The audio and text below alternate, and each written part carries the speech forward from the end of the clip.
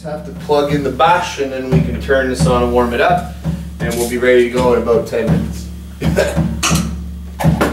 Everybody's on. In the meantime, it's the Joel solo. Boom, boom, Get it out of your system.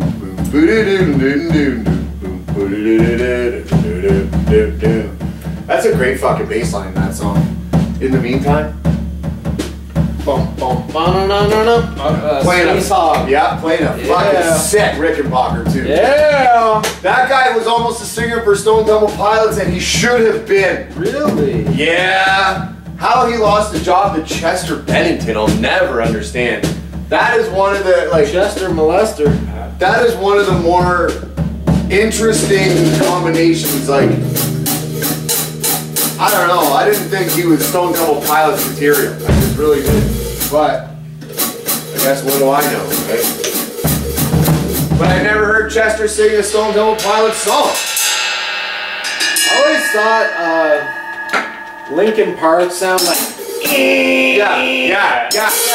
Is someone trying to make an annoying sound? Yeah, I don't like it, man. It's like that scene in Dumb and Dumber.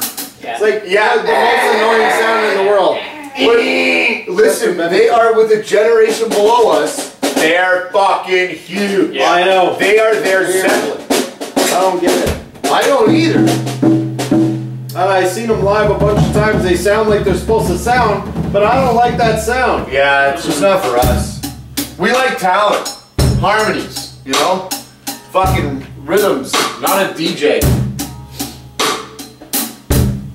Fuck yeah, maybe they were good musicians. I don't know. I'm probably not giving them enough credit because I don't like them.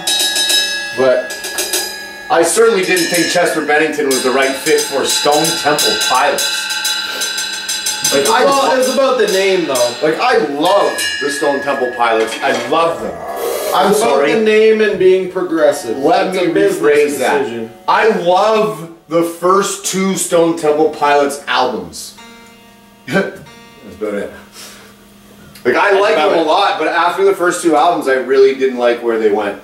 I didn't like the direction they took, and the tiny music I didn't really enjoy. There's a couple hits there that were alright, but same with number 4. Like, I thought there was a couple songs that were okay.